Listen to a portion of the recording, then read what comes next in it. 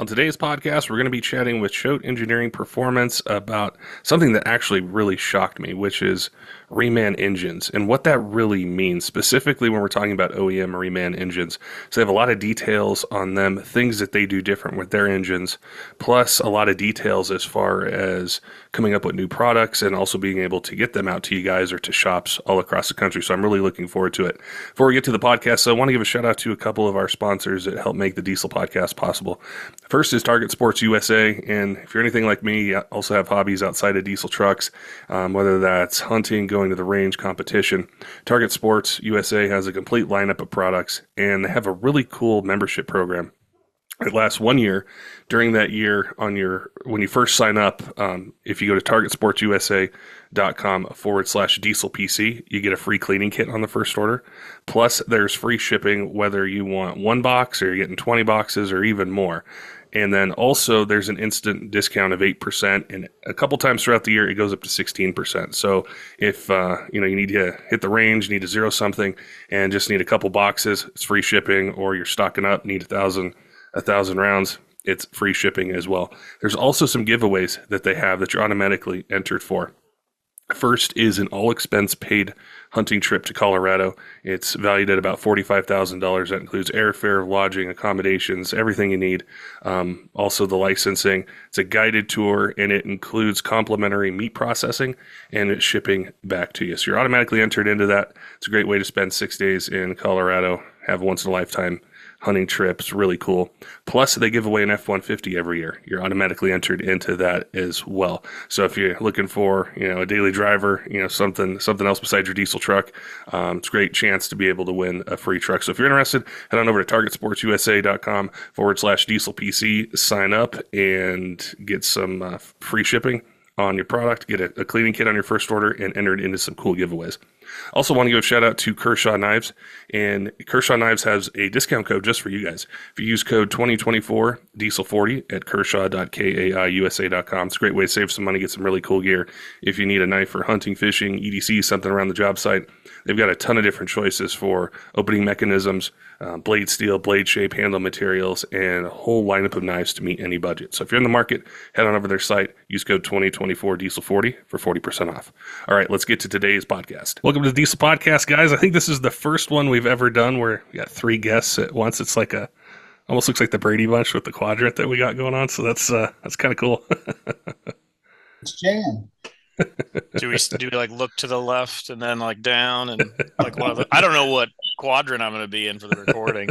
I don't either. Yeah, you look like you're poking Cass. I think that's right. Well, it's we had some really good conversations recently with you guys about engines and different kind of failures and things that are popping up. One of the huge questions I always get is somebody when they need an engine. They're not into diesel performance. They're not into racing. They don't really follow, all the pages or anything like that on social media. They just use the truck for work or towing or something like that. And they say, do I need to go back with a stock engine? Should I trust that Cummins or GM or Ford, they spend all this time, all this engineering, making this part or that part or making the engine. It's the best on the planet that I can get. I know it's a huge topic, but I wanted to ask you guys, Cass and Adam and Ryan, what would you say to that, to somebody who's they're kind of torn thinking about getting an OEM engine? Is it the best that you can get? Are there certain components that are great that are OEM? Where can you make improvements in the aftermarket? I think to a certain extent it depends on the platform. Sorry, Cass, go ahead. You'll know more. Yeah, you said exactly what I was going to say. It definitely depends on the platform. It's kind of funny how I think some manufacturers tend to have certain failures on certain platforms that they just continue to fight those problems. And then you have some, and they're completely different. But that's the funny part of it is like the problems that Ford has is completely different than the problems that Cummins has. And the problem that Cummins had, there's no way, shape, or form Isuzu or Duramax or GM. They're not related. So it is. And the funny thing is again, it's not just that. It's 6.0, 6.4, 5.9 Cummins, LML versus LB7. They're all different. Is it at? When you get some people, I think that's funny that will come back, and I'm reading comments on some of the other ones that we've done. Guys saying like, hey, I've worked on them for 20 years and I've never seen those problems. Okay, well, we're a remanufacturing facility. All we see is engines with problems. You might have gotten lucky and worked on them for 20 years and never saw them. All we see is the ones that have problems. So we know a little more than others might, just because of that. That's the big takeaway I have from these podcasts and talking with you guys is even though the problems might all be varied, there's still problems. You guys are still building Duramaxes and Power Strokes and Cummins engines. And while they're all a little bit different, they kind of have issues. So I thought I guess we could go down a bunch of different rabbit holes with this. But say if we're talking about a 6.7 Cummins, kind of keeping it newer, where's the main weak point or the upgrades somebody should think for that daily driver towing application that's different than stock? So when they're trying to make this decision between, do I just get an OEM Reman or do I go aftermarket? What should they pay attention to? I'm gonna let you guys do the tech stuff. Because I think. Go ahead, but I would just say this is like when you start understanding kind of the OEM world, like when you've gone to tier one suppliers and you start realizing how many OEM parts are actually aftermarket components or made by aftermarket companies, whether it be Dana making your differentials or it be another company making torque converters or turbochargers like Wholeset, that type of thing, you realize that OEM has always in their first mind is scalability. I think, someone said you can always make one thing really good one time, but manufacturing is a whole different ball of wax. So what turbocharger you use, what piston you use, what connecting rod you use, what displacement you have in that engine, all has to fit around so many parameters between marketing, horsepower claims, things like that, that yes, the guys are completely right that depending on the platform, they have their own shortcomings. That shortcoming might be because of an outside factor. It could be from a tier one supplier. It could be from the fact that they needed to hit a certain emissions that year versus a year prior. There are so many limiting factors. The OEM is so handcuffed when it comes to their production just because of the scale of it.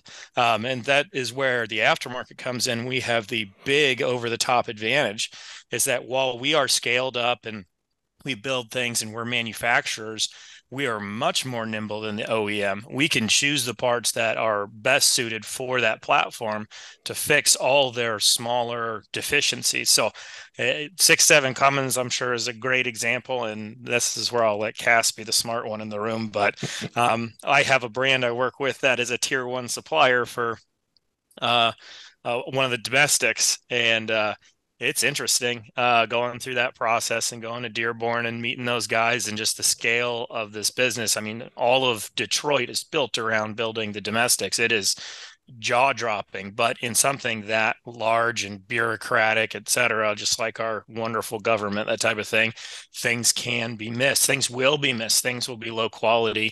So anyway, I'll let you run with that, Cass, but I figured I'd just poke in there real quick.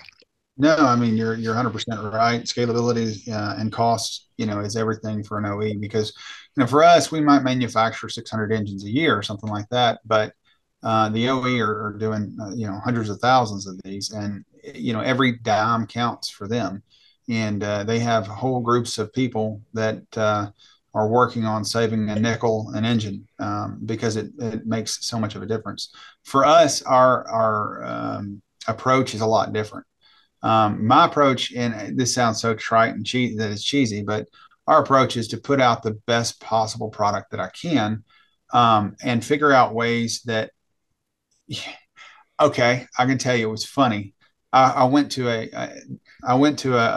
remanufacturer that does, I won't mention the name, but they're one of the big three, and they supply all the engines for this OE for their Reman program. So if you went to the dealership, you asked them, I needed a new engine, you would get you're not getting a Ford engine or a Chevrolet engine or Dodge or whatever, or Cummins or PowerStroke Duramax. You're not getting that. What on the Reman side, what you're getting is another company that has bid that job. And that's another thing that a lot of people don't understand, because I'll hear guys go, I got a crate engine from GM or whatever. No, actually, I've been there. No, you didn't. You got an engine that was manufactured a couple of states over, kind of thing, right? And they've never. It's not the same company, but they asked me what I did, and because they asked me to come up to help them on a program. And so I went up there and they asked me a little bit about what kind of engines we manufactured. And I started talking to them about, some of the fixes that we were doing and different things like that. And one engineer turned to the other guy and he goes, "Huh, so you manufacture a product, you try to fix all the problems and market that as a much better engine to the customer by selling a better product." And he looks at the guy and he goes, what a what a nominal approach. What a thought. Who would have thought that, right? It's so foreign to them to think in terms of, you know, we're going to fix the problem and then we're going to market to that group of people. We're not looking for guys that are wanting the cheapest thing that they can possibly hobble together. We're looking for guys that are using these vehicles, that need these things every day, and they don't want the same garbage that they had before because they're already frustrated with it. And so I look at every aspect of the engine of any failure point. When I hear failure point, I mean, that's where I really perk up because that's where I go in and I go, okay, all right, what are we going to do to fix this? Everybody in the company has their position and their role. For me, it's the engineering and the designing and stuff like that. But it's the mindset of the company, and it's driven by it truly is. It's driven by the dollar, and everybody. If we made this whole engine out of stainless 304 stainless steel, and I mean, at some point we got to go. This is just not going to be feasible. It's not going to be marketable. We can't put out billet blocks for everybody. It just doesn't work that way. But there's a ton of stuff that we can do to make them better and still affordable. You were talking platform specific. I can touch on that a little bit. Like the new 19 Cummins, like we did a whole video on that. That's got its whole list of issues. But you go back a little further, you've got valve seat issues in the Cummins that fell out on certain years. You go back into like 6.7 Power Stroke, they have valve failure issues where the valve itself fails. I mean, the 6.0's got its whole own list. I mean, that's a whole separate podcast on its own. Same with the 6.4. I'm trying to think. 7.3. Yeah. Yeah. Right. 7.3 has some valve. No, 7.3 is the valves actually beat up the head and push themselves further into the head. Right? I'm saying that correctly?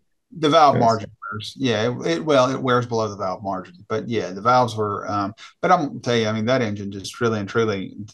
I mean, you're a 7.3 guy. That's your baby. But those engines really and truly, they were pretty much indestructible for what they were built for. But keep in mind, again, the difference is that you're going from a platform that was made by International, that was intended to go into medium duty class 4, design, just no different than the ISB. Case and Cummins worked together to bring that, to happen. But that was an industrial engine. And that's where we're really moving away from the diesel engine era that we all kind of grew up, in, with the industrial application engine being stuck between the frame rails of a pickup truck, is now no longer, because we're thinking about weight savings. We're totally thinking about everything emissions. We're talking about noise abatement like NVH and noise vibration harshness. There's a lot of things that have to get considered now. It's not, it's those days have gone. And so there's a lot more advancements in some way, and in some ways lack of reliability. The huge thing you guys, all three of you touched on, I think can be missed by the average truck owner. As you think of going to buy a new vehicle, or whenever I've gone in to buy a new one, I am sold on that truck and that engine based on the marketing of that company. Whether it's something in the dealership with a Cummins like display engine, or something like that, or the parts that are shown, or I've seen the commercials or the ads on the internet. And so I have this thing that I carry with me all the time. I think Ford did an amazing job on this 6.7, or GM and Isuzu did this amazing job on this Duramax, or Cummins. they put all this time and effort. They're known all over the world for their diesel engines. So when I come to that failure, kind of in the back of my mind, I'm pre-programmed to think, well, I need to go back with that because that's why I bought this whole truck. That's why I went this direction. So what you mentioned, Cass, with how when you think you're getting this Reman engine right off the assembly line in Columbus, Indiana, or Dearborn, or wherever it is, you're actually not. That's something the average person, I didn't know that. I thought they actually came from, they just pull one off, the assembly line when they're making the 6.7 power stroke, like, okay, this one's for Patrick. So I think that's something we should spend a little bit more time on, is talking about that, because I think in the aftermarket, like Ryan mentioned, the scalability, how much time you guys can put into making a better engine for those 600 customers per year is way different than Ford cranking out 700,000 or $1 million and figuring out if we save 4 cents per part on this turns into millions by the end of the year. We don't necessarily think about that as a truck owner. Well, and to kind of highlight a little bit of what you're saying there is Choate is my newest brand that I'm working with. I've worked with everything around the engine, but never the actual thing that makes it go. Transmission, turbochargers, you name it, differential components. So it's really exciting for me to work for a company that deals with the heart of your truck. And just the process that they've put in when you say that, what can we actually do for those 600 customers? I don't think most people know that there's over 300 to 400 photos taken of your engine when it comes from teardown all the way to it being dynoed and it going into a crate. Every torque spec, if there's a gasket, a bearing, anything replaced in there, you get a photograph of it from start to finish. It's almost like having a pregnancy or something like that. You're just documenting it all the way through. And that was one thing that I really appreciated about working with Choate, because over my career, I've been in the diesel truck space for years. I have worked with companies that source their products, like, hey, we have this guy that casts this and we bring it in and we do some machining. And I've worked with companies that truly take raw metal and turn it into something you can put on your truck, or something that Choate does, and like I said, it's an interesting machine. Their facility is impressive. It's awesome. It was just awesome doing the tour and seeing the care that they put into each engine, and that's why I wanted to work with them. That's why I wanted to be able to go out, meet dealers, meet potential customers at our shows. So like this year, Choate's going to be out at a bunch of events and going and seeing people and educating them. But like you said, Pat, what kind of what can we do? How far can we take this care into each build? Because we have, we don't have to make 8 million of these things. If we need to make a $10 decision on everyone's engine, that's going to cost us $6,000. What's it going to cost Ford? $10 million? Like that's a big deal. So for us, we can make 10 and 20 and $100 decisions for the better of our customer like that. Like it makes no sense for us to ever do that. So, but what is the OEM actually good at? That may be the best question to ask. What are they good at that we fall down on, right?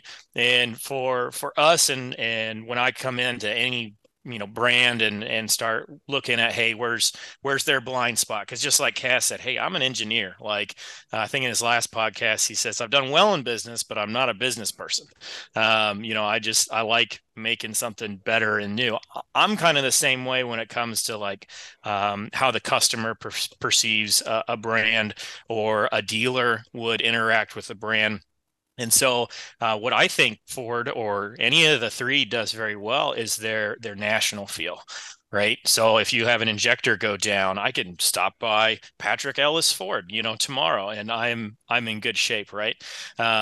So we are trying to bring those same types of consistency, that nationwide feel, to Choate, and that's kind of our new adventure this year. So we've been able to have this boutique shop that we can take 300 plus photos of your engine that arrives, at your desired shop or your front door.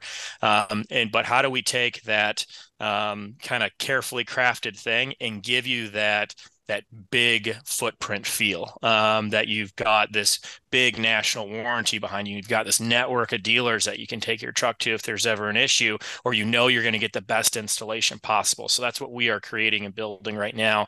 And everything came down to data, bombs, all this stuff that Adam gets kind of fixing. So while Cass has created a great product, how you execute that's everything. I mean, Red Hat Linux was the best operating system in the world, but Microsoft crushed them because they executed better. They took a product that was about half as good and they absolutely beat them into the dirt.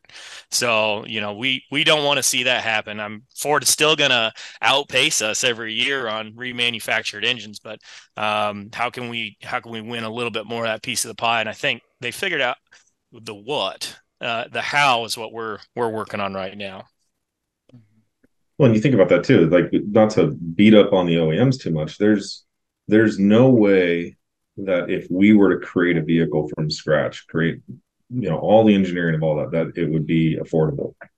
So I mean, and there's no way that we have our business, as does just about everyone else that's been on this podcast, or everyone else that's because the OEMs have been able to scale and take, I don't know, millions of hours of R&D and turn it into something that we all can go out and buy. I mean, I guess this is kind of an obvious comment, but I feel like we're beating up on the OEMs too much. No, they keep me to make stuff that breaks so we can make money. If they made a perfect vehicle, we'd all be out of a job, man. I really want another 6.0 because, man, how many millionaires did that thing make? Yeah. That's the huge part with this. Because the question people will ask is, well, how quickly can I get it?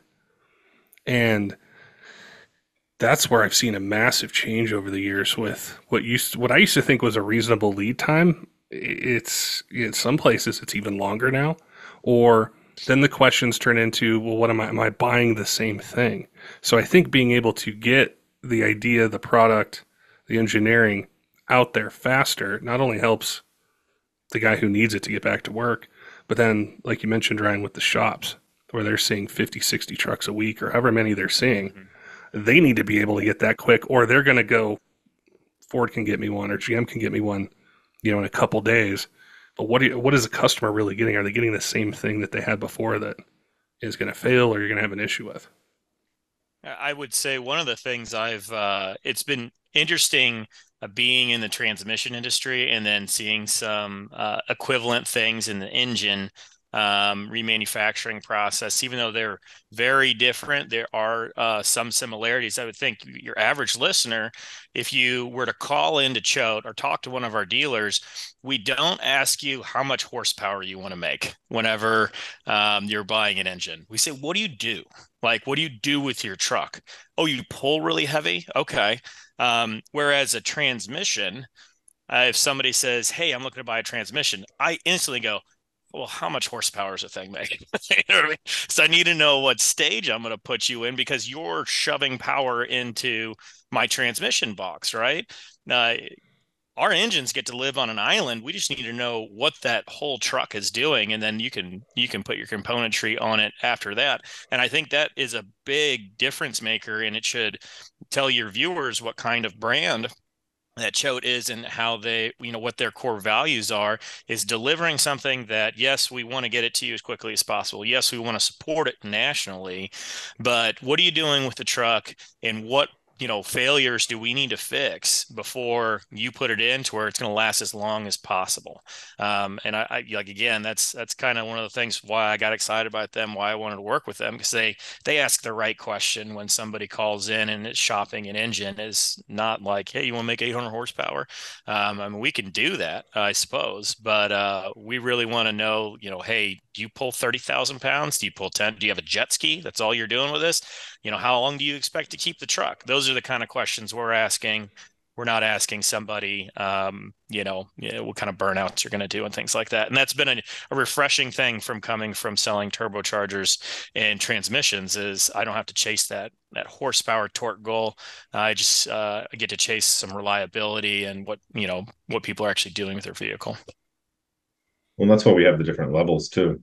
So we've got our Model C, which is essentially a crate motor from, I know we just talk negatively about crate motors from Ford and GM, but it's essentially that, just with the fixes of the common problems. And then it goes up from there to a balanced engine to workhorse engine, which is more commercially built. You know, it comes with heavier duty pistons, a different cam, as well as all those other fixes.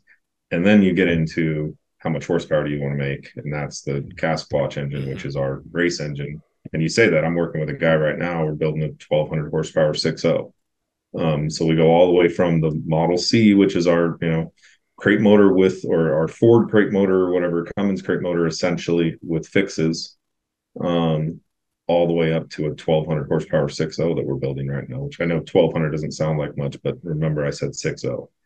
So it's all over the place. What are some examples you guys would give as to the fixes? I know there's probably hundreds of them, or maybe even thousands of them for all the engines of all the years. And I know we'd be here for probably 3 days doing a podcast. But what are some that you would highlight with any of the engines? Is there something you guys are working on, something that's new, something that me as a truck owner, if I called in and I had this particular engine, I'd say, you know what, I'm going to go this route. I'm going to go this direction versus, this other one. I think that'll help people understand the aftermarket a bit better and the way you guys approach it versus a mass-produced Reman or, OEM engine. Cass, you want to show them your latest find? Yeah, and he's right. It's a good way of putting it, because it always is a find. Anytime we have a failure, it is we want to know exactly why it failed. We want to know, is this a pattern or is this a one-time instance? There's always a reason why something fails. I was talking to John over at BD this last week, I guess it was. And anyways, we were talking about some different failures and points and things, and I went into one of their training seminars that they were doing, and it was a really good time because we got to talk about failures. Are probably one of my favorite things to talk about. I know that sounds crazy, but I enjoy it because it tells a story. Even I will tell you, you're going to think I'm absolutely crazy. My wife and I were sitting at the table, and like a couple nights ago, and we just built a house. And anyways, there we had an issue with the doorknob, and so we took the thing off, and I've been working really. There's so many honeydew things on my list, it's pathetic. But anyways, the mirror fell down, and so I've been again to think. I mean, this is just the way my mind works. Was it humidity that was being pulled in from so and so that was causing the adhesive from the backing of the strip to cause the mirror to fall down? It's just that's the nature of the way that we think. But anyways, to get to my point, the latest failure is always fun when you find out something to be so, but then when you find a little bit of evidence on it, then it's kind of fun because you get the confirmation of it. So you're probably not going to be able to see this, but I'm going to show you two different bolts. And this is on the 6.7 Power Stroke. And this was changed. They changed this bolt, I think, to around 2017. And I wish it wouldn't matter because you wouldn't be able to see it. I'm going to hold up the camera. The first bolt that we see this is a bolt that holds the rocker arm assembly on, okay? And this is an M6 1.0 bolt, okay? So it's a 1 millimeter thread pitch, and it's an M6. So for guys that aren't metric guys, you're looking at something around, I think this bolt right here, the shaft diameter, and I'm going to really try to get close to it. The shaft diameter is around 210 thousandths, 203 thousandths, and it's a straight shaft. This bolt with the large head on it, okay, this thing became a problem for Ford. And I've said this a million times in different seminars and things. How Ford knew about it, but wasn't going to tell you anything about it is because they don't change the part number. If they change the part number, that's an admission of guilt. What we do is we change the engineering number so that the consumer knows nothing about it, but we tweak the design. All right. So this is the next bolt that you'll see. This is an inverted Torx. What you'll notice about this bolt is that it has a transition at the threads. So it's a taper. This bolt, the shaft is actually 20 thousandths thicker than this bolt here. And you can actually tell probably from looking at it, the one that left is a little bit thicker. Okay. Now, the grade of this bolt is a 10.9. The grade of this is an 8.8. So that has megapascals. That's the difference in the strength of the bolt and its elasticity, basically, its ability to stretch. Now, anybody that's ever worked on these trucks knows there's three of these little M6 1.0 bolts. And what happens is it breaks. And where it breaks right where the threads and the head, or excuse me, the shaft come together, and it snaps and it causes the rocker arm to fall. Okay. If you go back to the predecessor, the 2008 to 2010 6.4 liter, or the 6.0, or even the smallest bolt that I think they've ever used on a 7.3, they used 4 of them, but they were an M8 1.25. This is a bolt that's on a 6.4. This is a bolt that's on the 6.7. It's insane that there would be that much difference in this, but they knew they had a failure. They changed it with the other bolt that we said. They changed the engineering number. They never gave it a part number because it came as an assembly. So what we do to fix that problem is we've got a tool that, I wish I had one in here. We've got a tool now that is going to bolt. If you've got an in-service repair, you can bolt onto the rocker assembly, and it'll help you to pilot drill everything out so that everything gets put back in the right place. And we're upgrading these things now to M8 1.25 bolt. But the bolts that we had made for us are actually a 12.9 grade bolt. So it's much, much stronger bolt. It's got about 100 thousandths thicker. And here's the problem. Guys are coming out and putting bigger camshafts in these things too. So you have this fulcrum that the rocker arm is exerting, basically a dynamic load all the time that you're seeing in this.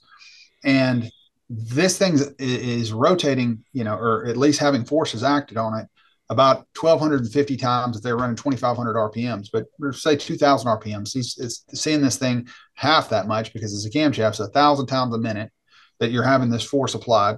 And then on top of that, you have 4 rockers for each assembly, and you've got 78, 80-pound valve springs. So that's no different than what the 6.4 did, but they designed this bolt to hold that.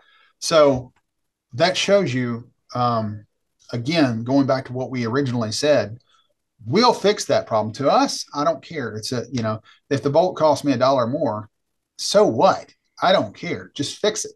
Because if the guy's on the side of the road, but they're figuring out how far they can take something down, how much weight. We saw that with Cummins.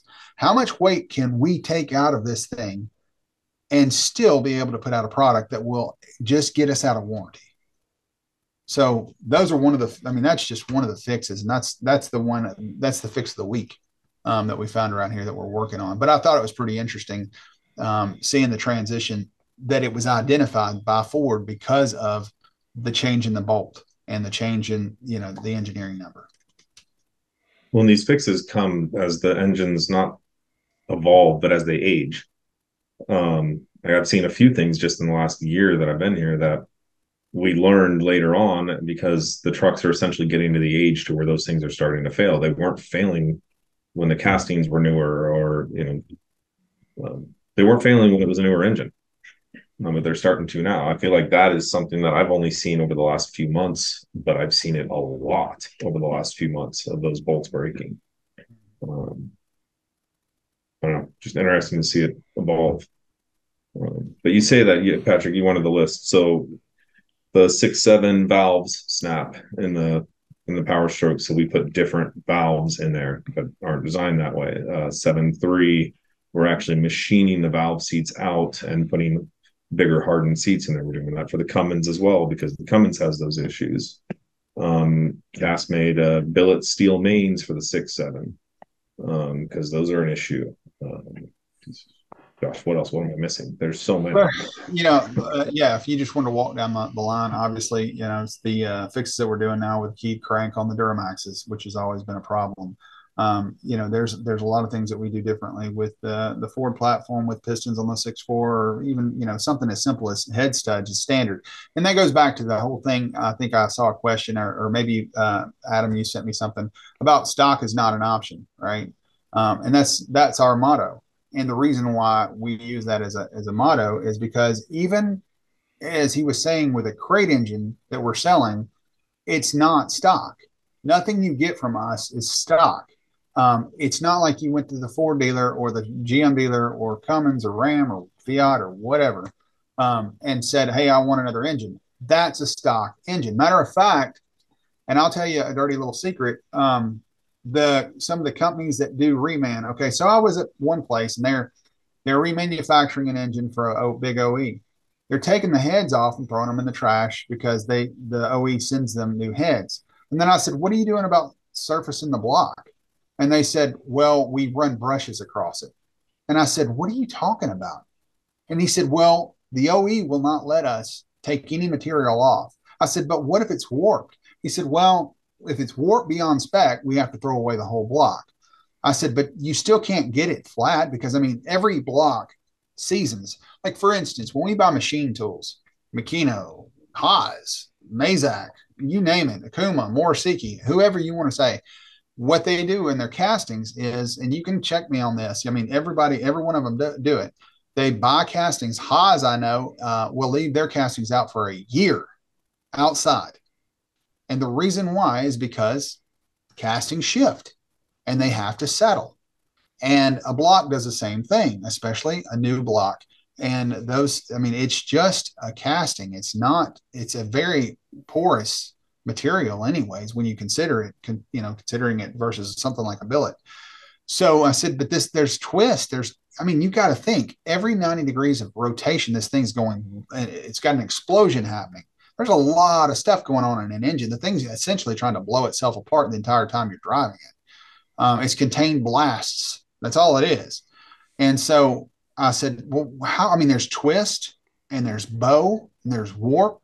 All of those things are going to happen. He said, well, if they're within spec, and I understand that there is within a tolerance, but we're not talking within the same tolerances that we would use, especially when you're considering that you're paying that much money for a new engine. But brushes over the top of it. That's just insanity. I would have thought, man, that's absolutely crazy if that was anybody else telling me that, but we don't do that. We have a different specification that we hold in our machining practices.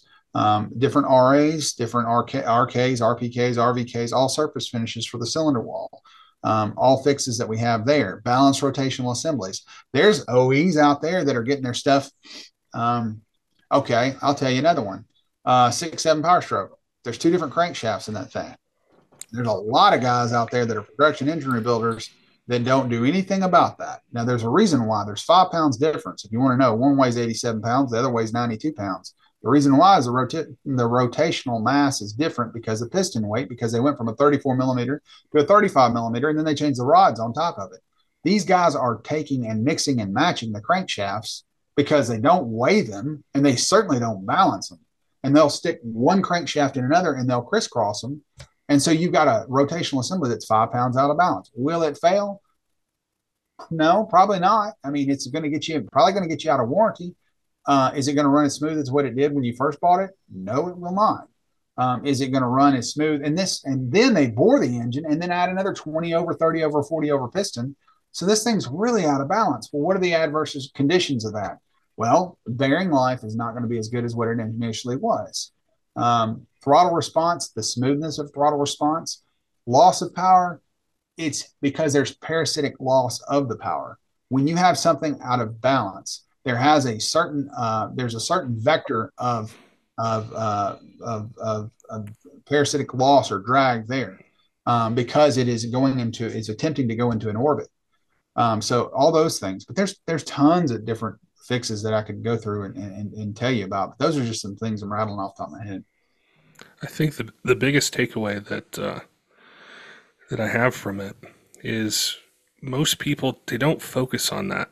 I don't answer the phones like, or interact with customers like you do, Adam, or I don't visit shops like you have, Ryan, or know the technical specs like Cass and Engineer Parts. But when I think about ordering an engine, my mind goes to, okay, am I doing billet rods? What am I doing with the camshaft? How big of a turbo am I throwing on this? What kind of injectors? What kind of CP3? You'd mentioned transmissions, Ryan. So what kind of transmission do I need? Do I need billet shafts? What am I going with? I'm not thinking of the diameter of a bolt and all these other components and RA finishes and I'm not thinking about that, but I should before I invest this money and go with an engine. And I think that's what the aftermarket has lacked a lot, is like a conversation like this where you can really kind of, I think, just understand it better, from the business side of why are they doing this. But then from a practical point of view is, I can do better. I can get better. I can have a better product. So it's eye opening to me. It's a lot of this I didn't know, and I'm a consumer too. So, I look at the big shiny turbo and the injectors and the transmission and the fueling and all that. I'm not thinking about bolt size, but how that can lead to a catastrophic failure. But you guys are. I mean, like I said, that's one of the great things about that organization is they're building something that it may not be as glitz and glamour and cool, but everything that there is important. You have no idea how hard it was for me to convince people that regearing your truck was one of the best things you could do for the whole truck.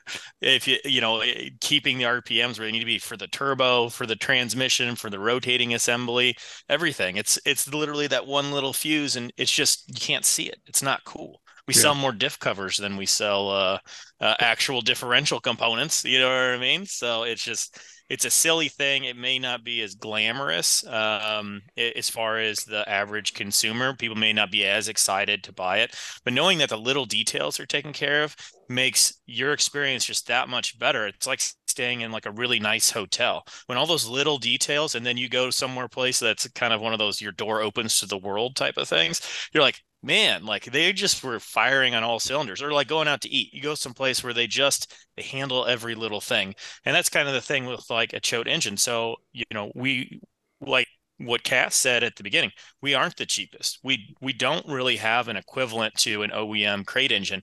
I guarantee you Cass is going to lose that bid for OE tier 1 supplier every time because he's just not willing to run brushes over the top of the cylinder. So but yeah, I mean, I like I said, it's a really cool organization to be a part of. I'm really excited to work with you guys. Where we pay attention to stuff now is started, and I won't tell you, our company has changed in such drastic ways in the last year and a half, 2 years. And it's exciting to see because of the level of the team that we're putting together. And that's really exciting for me. Being able to, even if you were Sandy Koufax, okay, or Nolan Ryan, or you pick one, Greg Maddox, whoever you want to, of the ones that, guys will remember out there. But if you don't have anybody to catch you, you've got a little league out there that's just trying to catch the ball. It's no fun pitching, right?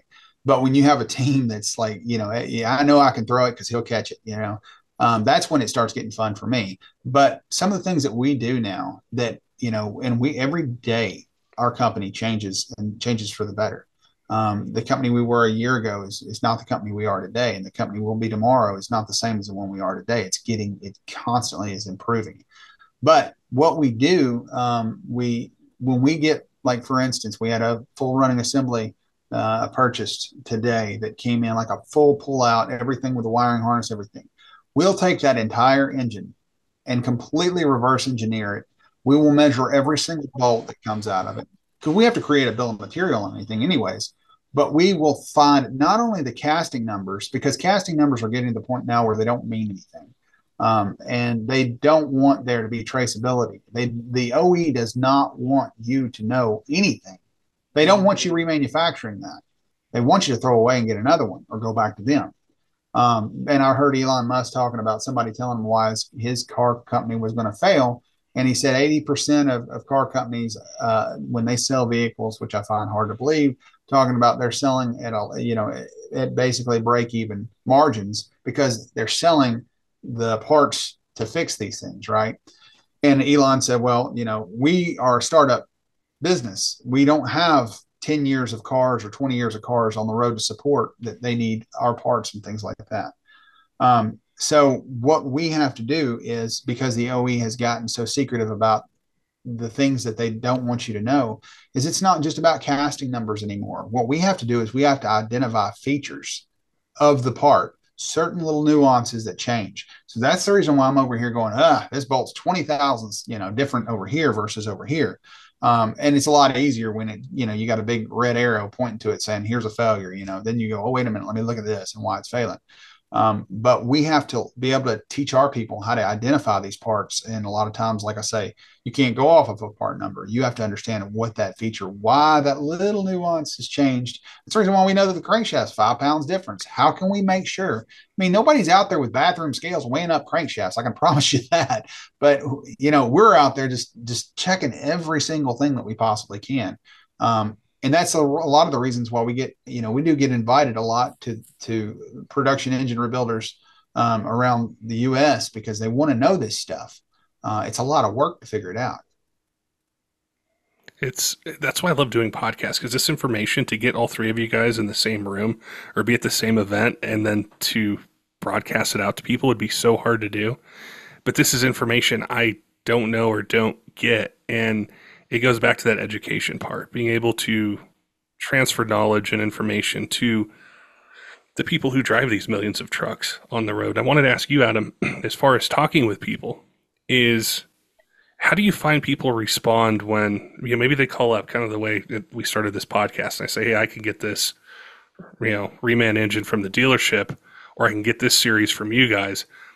Are they really receptive? Are they kind of shocked when they hear the differences and the upgrades that go into something, or how do they react to it? I think most people I talk to understand that we are better than a stock engine. The biggest thing that influences a buyer, that they want the upgraded, and most of them are usually willing to spend a couple grand more to get an upgraded. The biggest thing that I'm seeing is lead time. If this is someone working with their truck, or even if it's just your daily driver, whatever it is, you're in a rental car, you're in a rental truck, or you're just not working while that thing's down. So I guess I'm going to lead that into, that's one of the biggest things we're looking at right now. And the big home runs that we've had in the last several months, a lot of this is Ryan, honestly. But I mean, I'm not saying it's not everyone else. Manufacturing can ebb and flow. We're still having supply issues as a country. Having parts disappear for 3 months is very real. The way to fix that is to build up stock when you have the parts, or find ways to fix used parts or whatnot when you don't have the parts. Two things we're working on, but biggest thing right now, we're signing up dealers left and right, and we're signing up stocking dealers. Biggest one that Ryan just closed, APG. So APG is now, was formerly Premier Performance. For you guys who don't understand what APG is, it's a very big wholesale distributor in the industry, and they're now stocking our stuff. We've got Diesel Works, a company out of, oh man, this is horrible. I want to say they're out of Texas. Yeah, thank you. I'm just going to kick myself if I got that wrong. They're stocking our stuff. So, and we now have 30 engines in production that are designed purely just to sit on our shelves. So for that contractor that needs to get his truck back on the road, it is getting better. The lead times are getting less. It's not something that happens overnight, but it's quickly moving that direction. Having APG stocking our stuff, means a lot of guys can get an engine, however long it takes to get it to their door. Well, and that's kind of the nice thing that Adam and Cass and his team have designed is, I don't want to say they oversimplified it, but you can get that analysis paralysis when it comes to the different options when you're buying anything. So, turbochargers, what size wheel is in the exhaust, and, what color do I want the compressor cover, et cetera, et cetera. They made it really simple. Like I said, they kind of lined it out at the onset. We have our Model C, then you've got your daily driver and the workhorse. And what I find extremely interesting is the workhorse is kind of your premium remanufactured engine. I mean, you've got aftermarket cam, you've got loads of bill of parts in this. This is not an inexpensive build, but it's our number one seller. It is our number one seller because we believe in that engine. Because our guys, when we're talking to our dealers and we're training them and we're letting them know what comes in everything, the daily driver is probably what I would need, but I'm still buying a workhorse just because I know it's got that little extra flair that Cass put in. He goes, you know what? If I was going to build myself an engine, this is the engine I'd build. And I guarantee you, if I'm using this as a work truck, this is the engine I'm building, that type of thing. We have other options. But like I said, I find it interesting, but that makes it easy for us to stock. That makes it easy for us to build sub-assemblies. So if you want to go short block or long block or a full running engine, it makes us easy to be nimble where the OEs can't catch us and the OEs can't provide the service that we can provide. So the only thing I saw that was missing, like I mentioned before, was, we want to make sure our core policy is very easy. And we now have a no questions asked core. It's $1,500. It's one of the cheapest in the industries. And as long as the block isn't windowed and you can rotate the thing, we give you your core money back. Most of your other remanufacturers in the industry, that core charges anywhere between $3,000 to $4,000. And if one bearing is missing and rod is bent and this little piece is missing, this clip is gone, you start getting dinged $100, $1,500, $700. It's all over the place, and it's such a headache for the customer to have not only forked over thousands of dollars for an engine, but is expecting, say, $3,500 back and ends up getting maybe $2,000 back because they don't know. You're talking witchcraft to them when you're doing something like this. One of the cool things Premier does, if you're a dealer with them, if you're within 100 miles of one of their warehouses, they have a roadie service. They can deliver your engine for much better rates. So logistically, we wanted to get better. So those are some of the pain points where maybe Cass is not thinking about those types of things, or Adam's not thinking about those things because he's busy working on videos and marketing content and running our sales teams, where I'm like, okay, how does the customer get their hands on this thing? And what happens if something goes wrong? How do we make this slick and easy? Because that's what consumers demand these days. They demand that whatever the easiest product there is to buy out there, where there's no questions asked on the warranty, you can find it on every shelf in America. Imagine going into Walmart that had nothing on the shelves ever, that type of thing. The business would fail, right? So we have to hold ourselves at the same standard. And I've mentioned this on the podcast before. We are fighting the only fly out there is our customer's wallet, their bank account. There's no infinitely wealthy person out there that we're necessarily selling engines to. So I'm fighting Apple, Samsung, you name it, for those bucks. Maybe they're going to go buy a cheaper remanufactured engine so they could buy that brand new TV. We have to build the experience, the value, and have the dealer network around us and availability for people to say, yes, I'm going to buy the better item. And I think that's what Choate hits the nail on the head on. Literally checks every box. Well, that's the biggest thing, is how quickly can I get it? And I'm sure from the shop owner perspective, with so many trucks, it's not just one guy, it's 50 to 70 to however many. That question always comes down to how quickly can I get it? Yeah. Well, usually, I mean, that's a big buying decision for a lot of guys. They might buy a number of things just depending on what and when they can get it. So that's, like I said, that's the nice thing about a Choate that's new, that if maybe you'd shopped the brand a few years back and they were telling you 8 weeks, 10 weeks, a few months. Now it's, well, where do you live? Well, we've got 6 on the shelf. We can make sure that we're that kind of consumer experience that they're looking for. Very cool. You guys got a lot going on there. Engineering, distribution, a ton of different things. We got a good, like I said, and I can't emphasize that enough, but we do really have, we've drastically changed. We've had such a great team of people, and they all are like-minded. Having Adam and Ryan in your corner, and being on the same team, and everybody is doing their best to get a little further down the road, to raise the bar higher the next day. That is it's beyond my wildest dreams, honestly, that we've got the team built, that we continue to grow it. It's certainly been blessed, that's for sure. Laura's been so good to us, but I'm looking forward to teaming up with this, again, like Ron said, distribution. That was never on my radar, right? I never thought about, that's the wonderful thing about having that team, is that people look at things from a completely different perspective, and having those guys on, there's a lot of things that I just never did look at. That's not the way my mind works. and these things are getting addressed, and they're getting some really good solutions behind them. That's exciting. We just want to get it to the point where all you have to do every day is play on the CNC. Yeah. Come up with all these new ideas.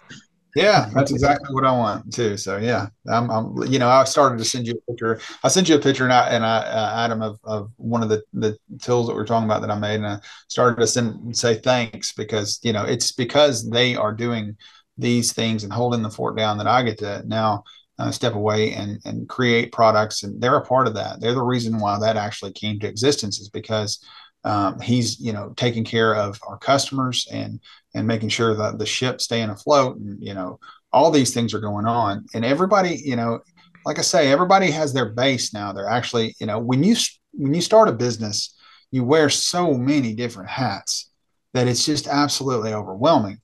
And you would love to throw it to first base, but nobody's there. You're the guy that throws it and the guy that catches it, right? So that's a hard thing to do. But I remember Terry Hedrick telling me one day, he's passed away now, but he used to tell me, one day you'll build a team and you'll be able to. Then I thought, never, I never will. It'll never happen. But it's slowly. It's been a long process, but it's getting there.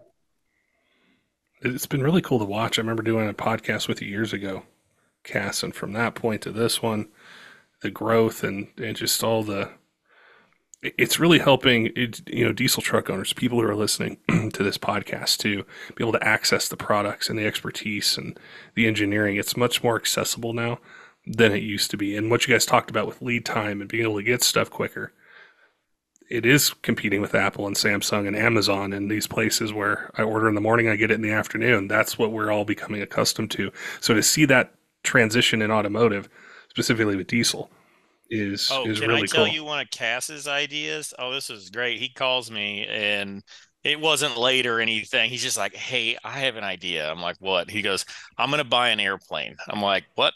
he goes, "Yeah, they're not that expensive." I'm like, "I don't know what that means, but go on." He goes, "What if we had like a service we could sell to a customer, like an extra high-end warranty, that if you ever had a problem with your engine, I'll just fly a tech out with another engine. We'll fix it on the side of the road." Especially if I'm like, how about we just build a huge network of dealers and we can have it towed a few. But I mean, that's just where his head was at. Because you mentioned Amazon. I'm like, well, I guess we could have drone service. I said, wait, Cass already thought of that. He wanted to buy some Cessna. And it's like, this Heck plane no, can hold 10,000 pounds. no. We need a Kodiak. Forget the Cessna, turboprop all the way, Yeah. man. But hey, you know what?